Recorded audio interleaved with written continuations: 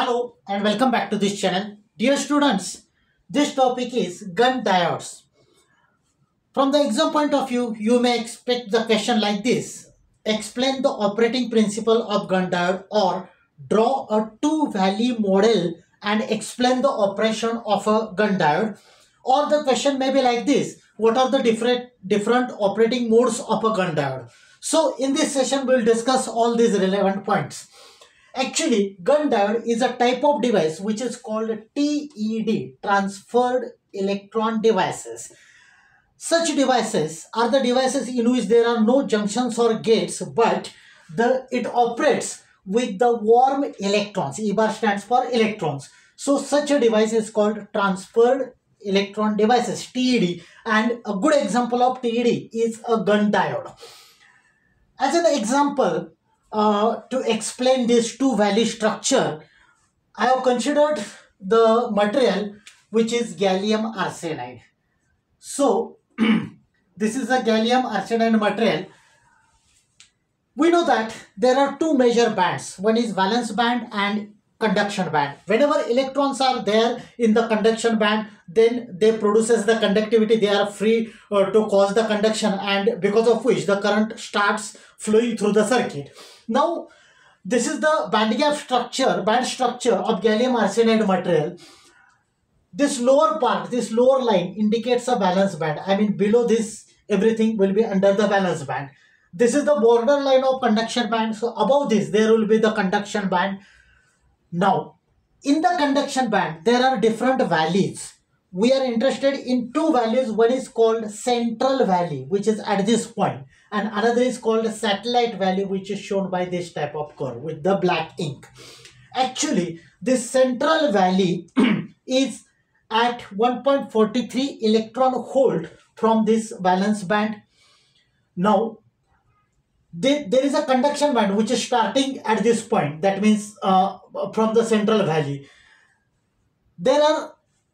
There is a specific width of this conduction band which is 0.36 electron volt. That means you may say like this. There are 6 conduction band between these levels, and the topmost conduction band which is starting from this point, there are 6 conduction band. Topmost conduction band is at the energy level 1.79 eV electron volt.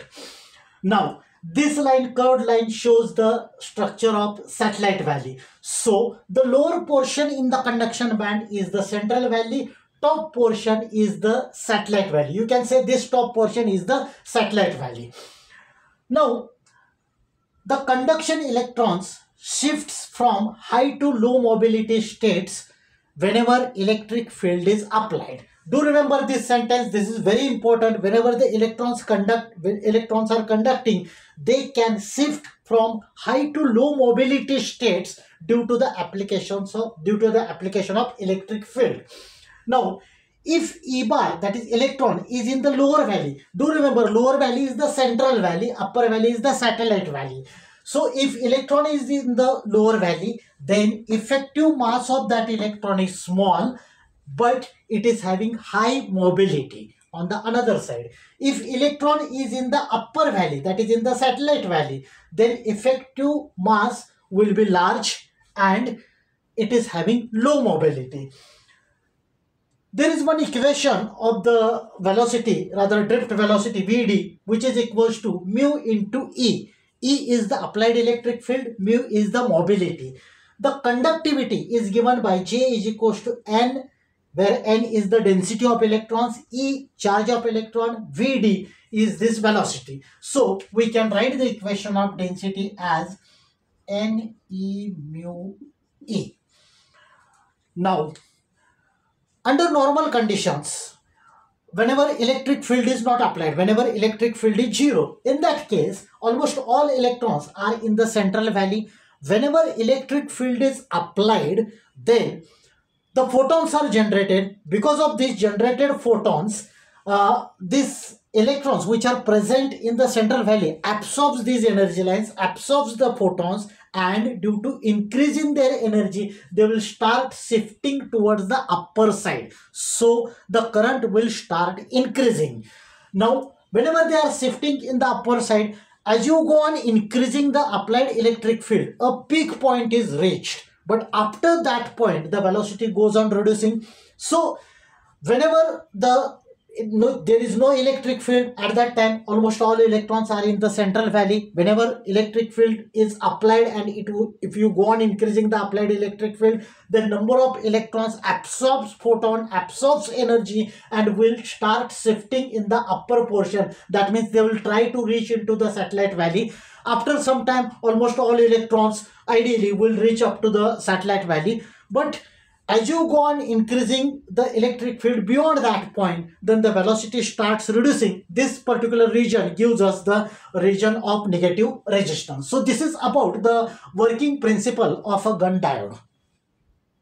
Now we'll discuss two important operating regions of this Gunn diode. Actually, this is the graph of velocity of electrons Vd versus applied electric field E. Initially, whenever electric field is 0, at that time, we discussed that almost all electrons are in the central valley. So electrons are available in the central valley initially. As you go on increasing E, that is applied electric field, velocity goes on increasing in this region. So this velocity is mu1, rather mu, that is mobility of electrons, into E is applied electric field. This particular portion, up to this point, this value is called threshold value, or threshold value of electric field. So from 0, right from the beginning up to 80, this portion in which the velocity goes on increasing with increase in applied electric field is called ohmic region.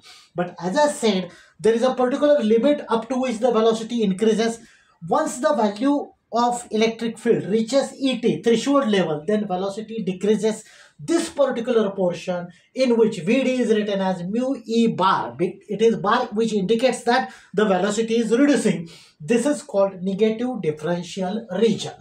So in the negative differential region, after ET, that is after threshold value, velocity goes on reducing. The existence of drop in the mobility with increase in electric field E bar decreases or creates negative conduction. So this is the effect of negative conduction. This effect depends on the bulk properties of the semiconductor, and it is not dependent on the junction. Next part is different modes of operation of a Gunn diode. So these are some important modes of operation of a Gunn diode. First is oscillator mode. Actually, this is the primary mode of operation of the Gunn diode. In this case, the micro energy is generated. Whenever the voltage is applied, then electric field creates high electron mobility region, and because of which the oscillation starts taking place. This is the oscillatory mode. Second is transit time mode. We know that transit time is the time required for the motion of electrons. So there is one term related to this which is called sustaining velocity, and sustaining velocity of gallium arsenide is 10⁻⁷ centimeter per second. Whenever this drift velocity becomes equal to the sustaining velocity, then the transit time of motion of electrons decides the operating frequency. The diode in this mode, the diode acts as an microwave amplifier or an oscillator.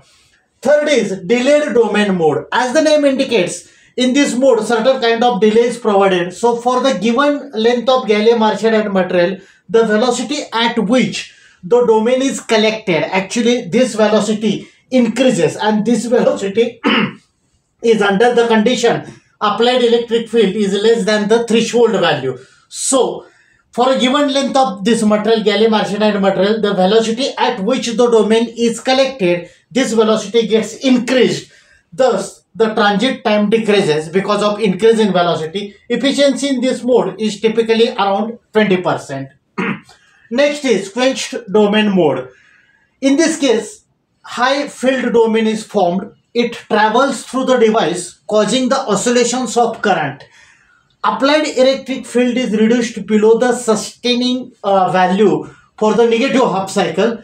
So the domain is collapsed before reaching to the anode, and whenever positive half cycle occurs, the process repeats. The last type of mode is LSA mode. In this mode, high field domain is not created. The doping is done in such a way that the space charge layer will not get sufficient time to build up the oscillations. So the oscillating frequency is decided by the external circuit. So this is about the different operating modes of the Gunn diode. So dear students, that's it for today's session. So thank you. Thanks a lot for watching this video.